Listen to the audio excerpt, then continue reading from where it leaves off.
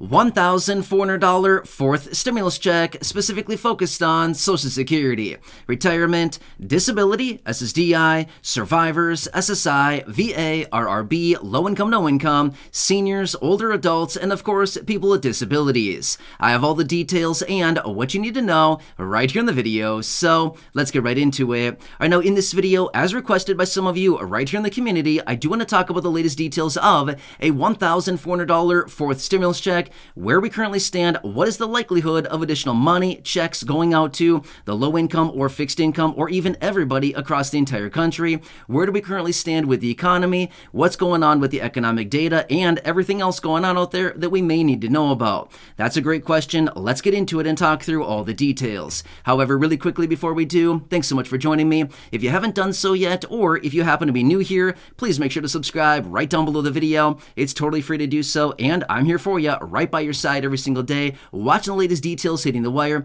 doing the research and breaking it all down into these short videos so you can stay posted on what's actually going on as things are changing rapidly. And I want to break it all out so you can see anything out there going on right now that you can possibly grab and or take advantage of as things are changing very rapidly. So again, thanks so much for joining me. Please subscribe down below if you haven't done so yet, and let's get into it and talk about the details of a $1,400 fourth stimulus check, where do we currently stand, and answering the questions from many of you right here in the community.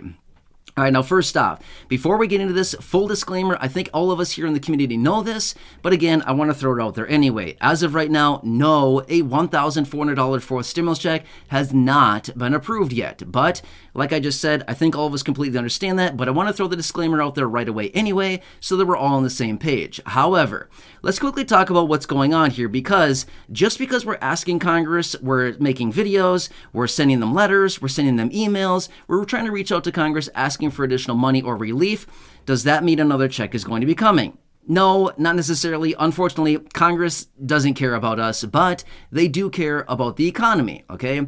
They care about the economy, and that's why we got to watch this. Now, again, I've talked about this before in other videos, and I want to make it very clear. It all comes down to the economy. In the event of another check being distributed, they're going to look at the economy, okay? What does the economy need? And then they're going to use us, the American people, as basically the proxy to get that cash into the economy very, very fast. That's why they do the checks, not because they feel bad for us. They don't care about us. They don't feel bad about us. They don't care basically at all. But either way, that doesn't really matter. Let's talk about the details of where we currently stand, what's going on with the economic data, and what's going on with the economy now that we're out here, you know, second half of 2023. Where do we currently stand? This is when everything's supposed to hit the fan, right? Well, that's what they've been saying. So let me talk you through what's going on here. And again, I'm going to try to make this video relatively quick here because I literally could sit here for probably a couple hours talking about all the different things that are going on, but I will try to break this down quickly. I'll hit on some of the key points that we need to watch here going forward. So, a couple things that I watch closely. Again, the Federal Reserve, okay? I know we might think, really? The Federal Reserve? Why do we care about them? Well, here's the thing. Remember, back in early 2022, so well over a year ago now, in March of 2022, they started aggressively raising interest rates, okay? Now, here's what many experts and everybody is saying. Economists, a lot of people are suggesting. The interest rate hikes that we all had last year in, 2022 and basically the first half or so of this year, 2023, basically all of those rate hikes have not even been felt yet by the economy. They're saying that they're lagging the real economy by about 18 months. So in other words, basically starting about now is when we're going to start seeing the effects of those first interest rate hikes way back in early 2022, okay? So as a result of that, now is when we're going to start feeling all those effects. Remember last year, they had 4 consecutive 75 basis point rate hikes, one after another, 4 of them. Well, guess what? That's going to be coming a little bit later this year. We're going to start to feel the effects of those a little bit later this year, okay? Even a few months out from right now. So, like many people have been suggesting, the second half of 2023 is when we're really going to see the crash. Well, okay, we're still kind of waiting. We're seeing a little bit of details here, but as I described before, it all happens very slowly. But when it starts to crash and burn, it kind of happens relatively fast, right? But leading up to, it's kind of a slow process, you know what I mean? kind of, putter along, and then all of a sudden it's like, whoa, we're like going down the roller coaster straight down, right? So that's kind of what it's going, what it's like, right? Anyway, I know, funny analogy. But anyway, you get my point, okay? So that's what I want to watch closely here going over the next couple months here, which is, do we really start to feel the effects of all these interest rate hikes from last year as well? Next, we need to continue watching the unemployment rate, okay? I've described the details of this before in other videos. The unemployment rate is very, very important. Now, it has been historically very low over the last several months here. Is that a good or bad thing? Depends how you look at it. Generally, a low unemployment rate would be good because we would think, wow, unemployment is very low, a lot of people are working, the economy must be strong. But here's the downfall of that. There's only one way for it to go. If unemployment is historically low, the lowest that we've seen it since the 60s, like, 60 years ago, then guess what? Well, that simply means that there's only one way for it to go, which is up. The unemployment rate to go up. And like we talked about before in other videos, which is lawmakers have talked about implementing automatic stabilizers to distribute stimulus checks in the event that the unemployment rate gets to a certain level. Okay, well, that's very important to understand as well. Now, what have we seen here over the last, 6, 7 months or so, maybe even longer? We've seen huge corporations laying off tens of thousands of people at one time, thousands of people at one time. We've seen tons and tons of major layoffs across major industries going across the board. So to see that unemployment still is relatively low is a little bit of a head scratcher. I think a lot of us are thinking, I don't know if I trust these numbers. They don't really seem to make a whole lot of sense. We're seeing huge layoffs across huge sectors of the economy, and yet they're telling us unemployment is still historically low. Really? That doesn't really add up in my head, but what do I know? I'm not a mathematician. Not really, but I do understand numbers, and I do understand simple logic, right? So anyway, we can unpack that in a separate video if you'd like to. We can go down a rabbit hole there and dig into more details about the numbers that are actually being reported versus the reality of the situation. Anyway, we can talk about that before. That is a video all in and of itself. All right, so that's what I'm watching closely as well. Next, we'll need to continue watching inflation going forward. Now again, with these different topics that I'm talking about here, like the Federal Reserve, interest rate hikes, and unemployment, things like this, inflation, yeah, it's one of these topics that's like, well, we should probably talk about it. We should probably pay attention to it. But at the end of the day, if the economy really goes down as they're suggesting, even more so than what we've seen so far, if we continue to see this happening, then guess what? They won't care at all about inflation, okay? The new baseline for inflation is not likely going to be the 2 to 2.5% range that the Federal Reserve wants it to be at. That was kind of old school, okay? There's no way we're getting back down to those ranges, at least in reality. Maybe the fabricated numbers that they tell us might say, oh, look, inflation is back down at 2.5%, we're good. But then I think all of us can look at it and think, really? In the real world that we all live in, not where these numbers are being fabricated from, inflation is not just 2.5%, right? So we'll see what happens here going forward.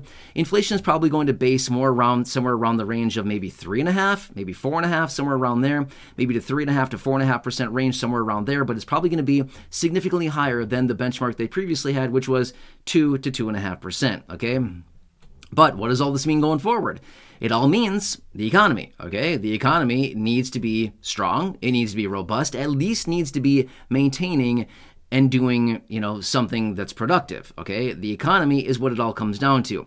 Remember this, the whole purpose behind stimulus checks is when the economy goes down, when the economy is contracting, when we're going into a recession or whatever happens, they print up stimulus checks and they send them out to the people. Why do they do that? Because it's a fast, easy way to get a lot of money into the economy really, really fast, because they know the vast majority of people are going to take that money, they're going to cash the check, and they're going to spend it immediately on things. Is that good? Well, it depends how you look at it. Yeah, it's good for the economy because it means a lot of money goes into the economy really, really fast, and they know that, which is exactly why they do stimulus checks, because they understand, okay, maybe it's going to cause a little bit of inflation, but at the end of the day, we're going to boost this economy up really, really fast. It's going to bring jobs back because now we have more activity at stores. We need more hiring back at stores and all these different places, corporate headquarters, all kinds of stuff literally across the board. We need all kinds of hiring because we need more people to fulfill the demand, to create more supply, more manufacturing, to stock the shelves, to drive the trucks, to ring people out at the cash register. I mean, you get what I'm saying here, right? It all leads, it's a big circle here. So that's what it all comes down to. So they know this, just like we saw back in 2020, late 2020, early 2021, same situation, okay? Anyway, hope this all makes sense. But again, I want to give you a quick update on what I'm watching closely. But again, basically starting now through the end of the year and early next year is when we're really going to start to see all the effects of those interest rate hikes from last year, the big ones, right? If you watch NASCAR, the big one, right? Okay, I don't watch NASCAR, but my dad does. And he always hears about, oh, the big one's coming, right? Anyway, my point is, we got to continue watching for the big ones, okay? When the big ones work their way through the pipeline, that's what we got to watch for very closely, because you just never know what it's going to do to the economy, okay? We do know this much. There's going to be some major contractions. We all know this. Basically, everybody is talking about this, but at the same time, the contrarian view would say, well, if everybody's talking about a contraction, maybe we should be taking the other side of the bet. Just saying. Okay, only time will tell. Only time will tell us the reality of the situation and what actually happens going forward. But I can tell you this much. If we dip into a deep, deep recession like what we saw in 2000, 2001, 2008, 2009, 2020, 2021, you know, those types of situations like that, of course, I can't guarantee anything, but I would say the likelihood of additional checks going out at that time would be very, very, very, very, very high in the event we get into a situation like that. And according to what they're suggesting, we're probably not too far off. So anyway, I want to keep you posted on what I'm watching here. And again, I could sit here literally for probably a couple hours talking about all the different things that I'm watching closely and all the details of everything going on right now. Super weird situation, but this is the reality of what's going on. It's a slow start, but once you start to see things kind of falling down, it's like an avalanche, right? Starts at the top of the mountain, kind of small, one little snowflake lands on the mountain, harmless, and all of a sudden, that triggers the whole avalanche. Starts as a little trickle, then it starts to get a little bigger and bigger and bigger. By the time you get to the bottom, watch out. You don't want to be in the way of that thing, right? Kind of the same thing with the economy. You're just sitting around at the top of the mountain, just hanging around, and then you get that one little snowflake that says, okay, that's it. We're going down now, guys. You know what I mean? So anyway, hope this helps you again. Just want to explain the situation that I'm watching closely. And again, I can tell you this much. There will be more checks at some point. Is it going to be this year? I don't know that. Is it going to be next year? I don't know that. Is it going to be in the next 5 years? Well, depends on what happens with the economy, but we'll have to see what happens going forward. But like I've said before, we got checks in 2000, 2001, 2008, 2009, 2020, 2021, in these ranges. Every time the economy goes down the tubes, they chase it with checks, right? How do you like that for an analogy? Checks as chasers. I don't know. Let's leave it at that, because why not end on a high note, right? Anyway, hope that makes sense for you. Just remember that. Checks as chasers. When the economy goes down, they chase it with checks. Oh, that's a good one. I should make a shirt. What do you say? A t-shirt? Maybe a hat? I don't know. Just kidding. I won't do that. Anyway, enjoy your day. Hope this one helps you. Again, please make sure to subscribe down below if you haven't done so yet. Share the video with your friends from my social media, and go back and check out any of the other thousands of videos here on the channel. Until next time, enjoy your day, take care, and catch you again later in the next video.